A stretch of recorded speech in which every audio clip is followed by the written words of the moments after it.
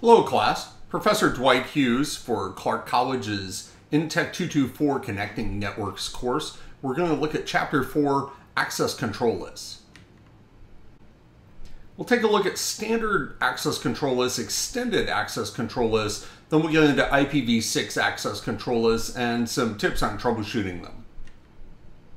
Looking at standard ACLs, which are not commonly used much anymore, but is a good way to get started with access control lists.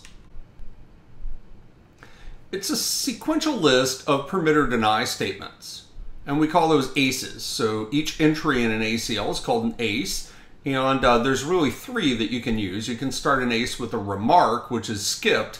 Remarks are helpful for the humans that need to come through and read that ACL later. So you can add remarks as often as you want. So you could start a statement, an ACE, with a remark or permit or deny. As traffic passes through the interface, it is compared to the access control list ACE by ACE, so top to bottom in the list, until a match is made to either a permit or deny statement. At the end of the list, if no match has been made, the traffic is denied.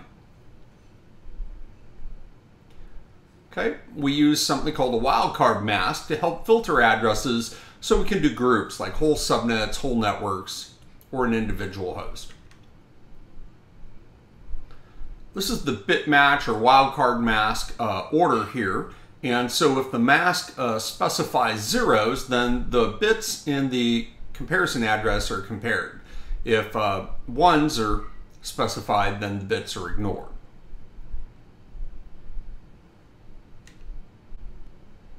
Here's a number of examples that will help illustrate this. If you had an IP address as an example address, 192.168.1.1, and you had the mask as 0.0.0.0, it means that all 32 of those bits must match. So for that statement to match, you would have to have the address coming through of 192.168.1.1. Nothing else would match that statement. Not 1.2, not 1.3, because all 32 bits must match, so that's how it results. If you, however, in example 2, compare 192.168.1.1 with the mask 255.255.255, it says, I don't care what bits match. So the result is everything matches that, that statement. So that statement would match every single IPv4 address on Earth, so they'd all match. If you were to look at example 3, same address, but here we want to make the network bits 192.168.1 match, but we're ignoring the other bits. What would happen here is it would match any IP address in the 192.168.1 network. Applying ACLs to an interface. So ACLs can be applied either inbound or outbound. So there are some strategic advantages to having an ACL applied to the inbound interface because the ACL will be compared prior to routing, saving processor and RAM resources on the router. So as the packets arrive on the incoming interface, they're compared to the list to make sure that traffic is permitted before it looks up a destination and then ultimately routes it out the outgoing. If you're comparing on the outbound, what happens is already been routed and already been forwarded to egress interface and is sitting in the queue waiting to go out that interface when it is then compared against the ACL as kind of the final step before it leaves. And so that's the least efficient, but sometimes necessary. Like if you take the case of a firewall for a company, you may have a whole bunch of inbound interfaces, a bunch of sub interfaces and VLANs and so forth, and then outbound you have a single WAN connection to your ISP. The outbound is just going to be the most likely place you're going to want to put your outgoing and your outgoing ACL, protecting the inside devices from the internet. So traffic filtering on a router. So when we apply an ACL, it's one ACL. You're limited to a single ACL per interface, per direction, per protocol. What that means is on one interface, like say interface FA00, you can only have one interface in the in direction for the IPv4 protocol. But you could have a second ACL in the in direction on that interface for IPv6. So it's one ACL per protocol, per direction, per interface. But the interface can actually have several ACLs, because you could have, if you have one on the in direction, you could have a second ACL in the out direction. And of course, you can have separate ACLs for each protocol. In our case, just IPv4 and IPv6. So if we take a look at a TCP conversation, we've studied this in the past. Way back in Cisco 1, we looked at a TCP handshake, how it starts a conversation, how it maintains a conversation, and then with the fin and acknowledgement ends the conversation.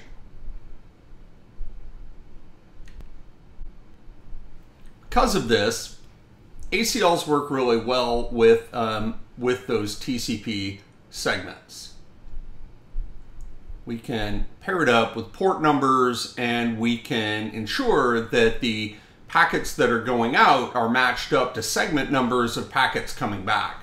So the ACL on the outgoing can actually be set up to look for established traffic that went out and allow that traffic back in, even if there's an ACL coming in that may block it.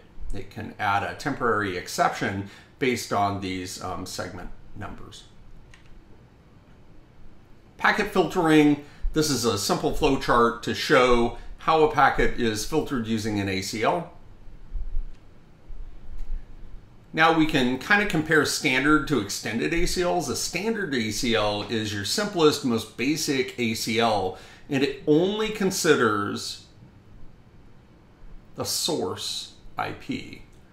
So it can't look at the protocol, like it can't look at those port numbers we were looking at, like 21, 22, 23. It can't filter based on those. It only filters on IP, and it cannot consider the destination. So you can't look at protocols. You can only look at IP addresses and only source IPs. So that means that unfortunately you have to place a standard ACL as close to the source as possible. I'm sorry, as close to the destination as possible. It would be better to put it as close to the source, because you could grab the traffic early and get it off your network. Instead, we have to wait until it gets as close as possible to the destination, because we're not able to identify the destination in our statements.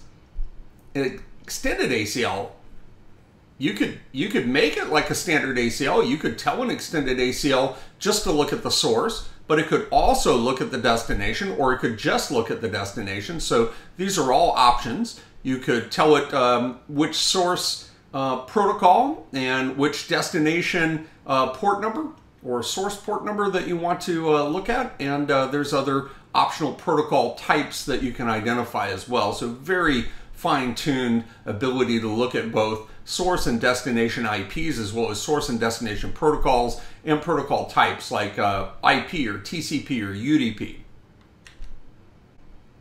This is a comparison example. You can see on the top a standard ACL looking at the source network, so it's permitting anything coming from 192.168.30. And the lower one is doing the same thing, except it's limiting it to port 80. So in this case, it's adding, it's saying, okay, anything coming from 192.168.30 is permitted if it's port 80. So if it was port 21 or 22, it would not match this permit state. You have two choices when you create an ACL beyond the standard and extended. Both standard and extended ACLs can be created either numbered or named.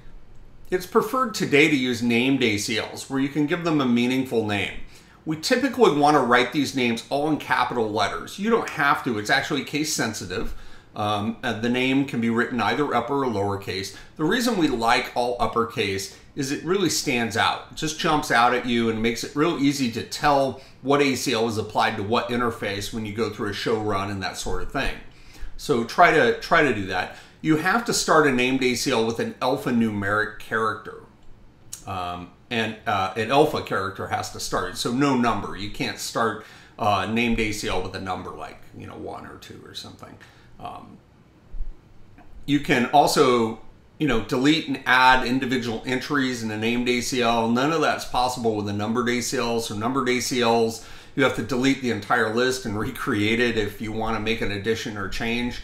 And the numbers don't really convey meaning. Although if you do use a numbered ACL, use remark statements in it and you'll be able to tell people what it's there for. But a named ACL like firewall would be very obvious what that ACL is doing. Extended ACLs are usually placed near the source of the traffic, while your standard ACLs need to be placed near the destination. It's more efficient to filter the traffic earlier in its journey across your network. Every ACL should be placed where it has the greatest impact on efficiency. Again, extended ACLs go as close as possible to the source of the traffic, and because of the limitation of standard ACLs only filtering based on source and not destination, they need to be placed as close to the destination as possible.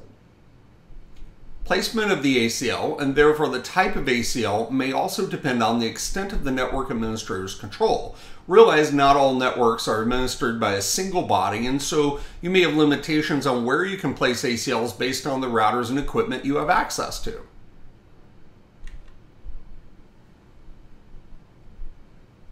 Okay, here's an example of using a standard ACL. So if the goal is to prevent traffic originating in the 10.0 network from reaching the 30.0 network, remember a standard ACL could block traffic from the 10.0 network, but can't specify only for destinations in the 30.0 network. So it's going to have to be placed way over on the G00 exit interface of router 3, as far away as possible from the source and as close as possible to the destination. All other locations would be ineffective. Notice the same type of scenario here. I don't know why they changed the network, but they're going from the network right next door, the 11.0 network, and they're also going to the 30.0 destination. And they're able now to put that filter way over on the ingress interface G01 of router 1 and filter that traffic right away before it's even routed by a single router, improving greatly the efficiency based on CPU and RAM and also bandwidth. You would have had to traverse through with a standard ACL 3 routers and 2 WAN links just to be denied, where here we can do that denial early right on the ingress interface. Configuring a standard numbered ACL is done like this. Numbers, remember, 1 to 99 indicate it's going to be a standard ACL. If you want to get rid of that access list, just type no access list 10 and it will dump the entire list, all statements included. Notice the use of the remark statement in the lower example. Again, feel free to put remarks in. You can have more than one. You can add remarks as often and as many as you like to explain the functionality of your access list. After you've created an access list, that's only part 1. Part 2 is applying it to the interface. So after we wrote that ACL, we have to go in. So here's an access list, very simple, one-line access list, which is going to permit the 192.168.10.0 network. And now we're going to apply it to the egress of S00. So we go into the S000 interface and type IP access group 1. That's kind of odd, but that's how it's done. Access group is what relates to the access list. So access group 1 references access list 1. And then we choose the direction, in this case, the outgoing direction. Let's talk about named ACLs. Named ACLs, little different. You type access list and then tell it if it's standard or extended, because we have no number to tell us. With a numbered ACL, numbers 1 through 99 indicate standard and 100 through 199 indicate extended. And here we don't have a number, so we just say IP access list standard or IP access list extended, and then whatever name we want to give the list. You can't have spaces in the name, and remember, it needs to start with an alphabetic character, and we recommend all uppercase. You then have 3 choices in your list, as you do with your numbered ACLs. You can use permit statements, deny statements, and remark statements. Then, when you're done, you apply the list the same way, except instead of typing IP access group and a number, you type IP access group and the name. Remember, it is case sensitive, So if you've used a mix of upper and lowercase, you must maintain that same pattern when you reference it with the IP access group command. Here's another example of doing a named ACL. You can see this one is called no access. And although spaces are not allowed, you can use dashes and underscores. And I think you can go up to about 32 characters with your ACL name. And so you can really make these quite descriptive. We talk a little about verifying the ACLs. You can type show IP interface, and that'll tell you if there's any ACLs applied to that interface and in what direction they're applied and what list they are and so forth. So that could be really helpful. Or you can just type show IP access list to see what's in the list. That's a secondary helpful. You realize that list 1 or list no access is applied to an interface. Then you want to know what's in that list. You could type show IP access list and that will show you that. You could also abbreviate that by adding the name of the list, like show access list 1 would show just list 1. Okay, let's talk about extended lists a little bit. We've already kind of strayed into that. So there's all the things you can consider with an extended ACL. Again, they're far more capable than a standard ACL, but you can limit their capability to function just like a standard ACL, which is why they've pretty much replaced standard ACLs. It's a little bit longer of a statement only because you do have to tell it what port or protocol, and you can always use the keyword any, and you're seeing we're doing that here for our destination. Notice the keywords any, which are essentially only considering the source, which makes it function like a standard ACL with the addition of looking at port numbers. So in this case, we're not specifying the destination. We're saying, okay, the source 192.168.20 is allowed anywhere as long as it's port 23, port 21, or port 20. You can, for many of the port numbers, you can use their name like Telnet or SSH or FTP, or you can just use the port number, whichever you're more comfortable with.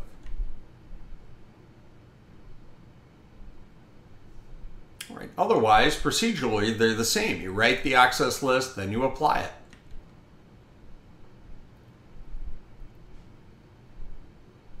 Here's an access list, again, only looking at the source and then any destination on ports 80 and 443. Then they flip it around, and the third statement, which is actually a separate list, access list 104, they are looking at only the destination. So they're saying that it's permitted from any source as long as it's headed to 192.168.10.0 and is using the TCP protocol, meaning UDP would not be permitted. If you want to allow TCP and UDP, you can just type IP there, or you could type the statement twice, once with TCP and once with UDP, your choice. The word established on the end of the third line means that any established TCP connection will be allowed back in. So that means that anything that matches this statement on the way in one direction will be allowed back in the other. And remember, it uses those sequence numbers to make sure it's the same TCP conversation. Then, of course, you have to apply these lists. In this case, the lists are being applied to the in and out of G00. And so we have one list coming in and one list going out. So it's filtering the traffic from that 192.168.10.0 network. So we're putting it as close to the source as possible, which is really the most efficient place to have a placement of your access list. Just another look at doing an access list and applying it. And then doing that with named lists.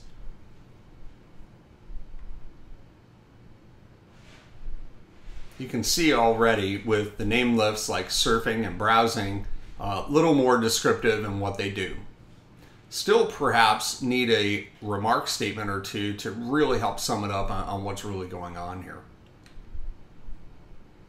You can use those same show commands. Take a look at these extended ACLs. And as a bonus, with an extended ACL, you can use method 2. Method 1 is just use a text editor like Notepad in Windows and rewrite the whole list and then delete the list and paste it back in. That's what you have to do with numbered ACLs. But with named ACLs, they do get sequence numbers. Those are assigned automatically. And so when you do the show access list, you'll see there's little sequence numbers to the left of them, and you can reference that number, or adding, you can just add a sequence number in between those to insert a new ACE. Or if you want to remove, you can use the no in front of the sequence number and remove an ACE out of the list without having to cut and paste the whole list back in and out, whichever you prefer. There's a look at those sequence numbers. You can see in the list surfing, you have a sequence number 10 and a sequence number 20. And then in the editing, typing no 10 removed statement 10 out of the list, and then typed a new 10, putting a new sequence 10 into the list. Let's talk about IPv6. IPv6 and ACLs, they really kind of fine-tune this down. They get rid of numbered ACLs and they get rid of standard ACLs. So this is greatly simplified. You only have named extended ACLs with IPv6. All ACLs with IPv6 are named, and all IPv6 ACLs are extended.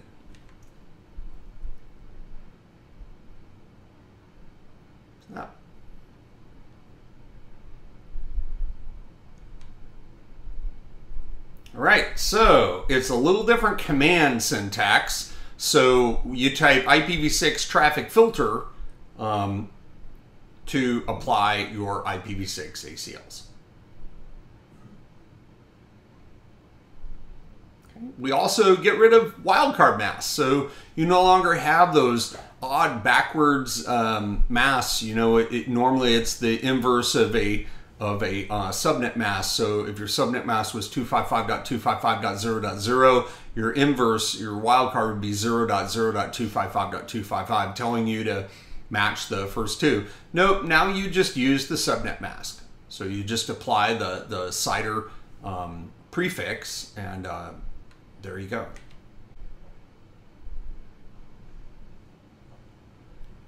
So from global config mode, you just type IPv6 access list and then the name. Almost identical to IPv4. That takes you to the named ACL subprompt, and you can type in your statements, all starting with permit, deny, or remark, just like with IPv4 ACLs. Notice the use of the /64 or subnet mask instead of the wildcard. Otherwise, it's the same. We either specify our source and or the destination, and if we want, we could have, instead of IPv6 there, we could have said deny TCP and then provided a port number at the end, that kind of thing.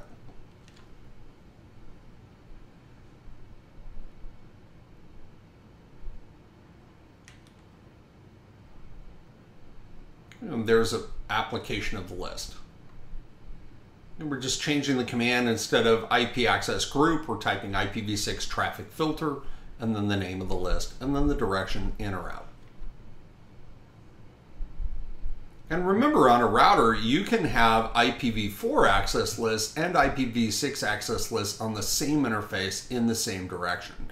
So you can have IPv4 access lists applied to these same interfaces, filtering the IPv4 traffic, and your IPv6 lists separately filtering the IPv6 traffic. Because you can have an IPv4 and an IPv6 IP on an interface, so the need to have an ACL for each is sometimes necessary. Here's a look at TCP and using those port numbers. They're choosing to use the names here, but you could use 20 and 21, which are the ports for the FTP and the FTP data. Or you can use the names for many. If you want to know if it supports the name, just put a question mark there after you type the EQ. You can also, instead of EQ, you can use GT for greater than or LT for less than, and there's a couple others. So hopefully you play around with that a little bit and see that's pretty powerful if you want to allow things above a certain number, or below a certain number, things like that. So this is just showing an example of how you write a list and then apply it.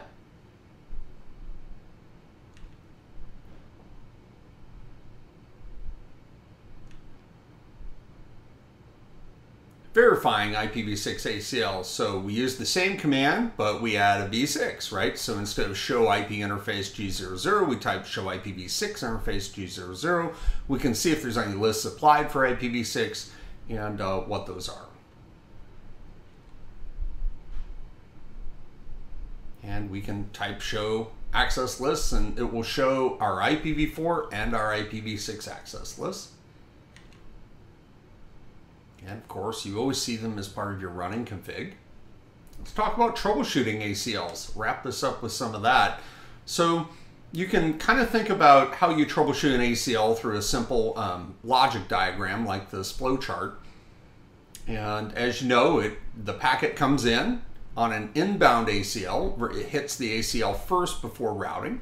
And so what would happen is it would match one of the statements. It looks at the first statement of the list, and it might be a permit, might be a deny, and it says, okay, does it match? Because it doesn't matter if it's permit or deny at this point. It matters, does the IP address or the protocol in the incoming packet, does it match the statement? If it does, then is that statement a permit or deny, and then you follow that action. If it doesn't match, you go on to the next, you go on to the next.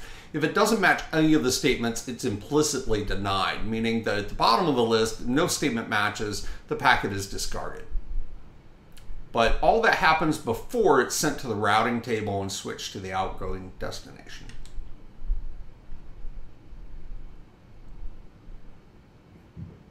So on an outbound ACL, it's quite different because first it arrives on the ingress interface and is routed, and then switched to the outgoing interface and queued, and then compared to this ACL process. So it's coming out of all of that logic work within the router, and then it is compared to the statements, and you know, either it moves on or doesn't. Okay, that's all in your book. I'm not going to read that whole slide to you, but that just kind of walks through that process we just looked at. Now these are just examples. Notice in the show access list the number of matches, so it's telling me how many packets have matched each statement. This is really handy for troubleshooting. So if you've been sending some traffic and you're like, man, it's not getting through, or I'm not sure if this list is working, well, you can go ahead with the show access list command. You can see how many matches. In this case, statement 10 in list 110 got matched 12 times. So what we're sending is matching that, that deny statement, and nothing has been permitted.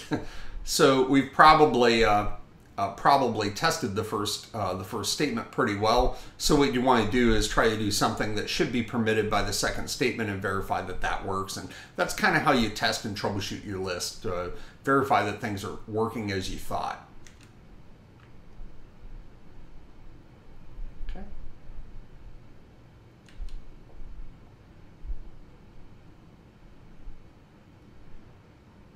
Just another look at a list.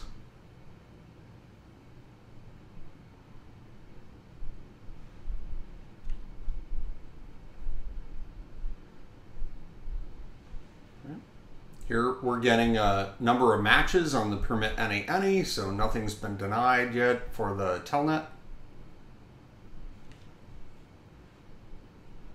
And you can go through these in detail. They're all included in your chapter, so we're not going to take the time to walk through each one of them. That's what the chapter's for, right? And you have labs where you're going to do this troubleshooting work and really start thinking about the statements in the list and trying to figure out, but I have that statement in there, why is it happening this way?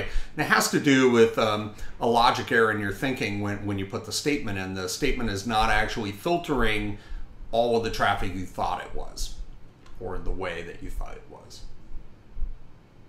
And IPv6 would be similar.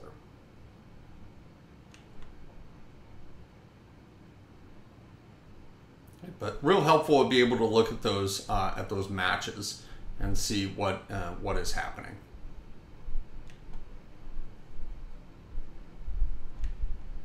As you send your test traffic through the network.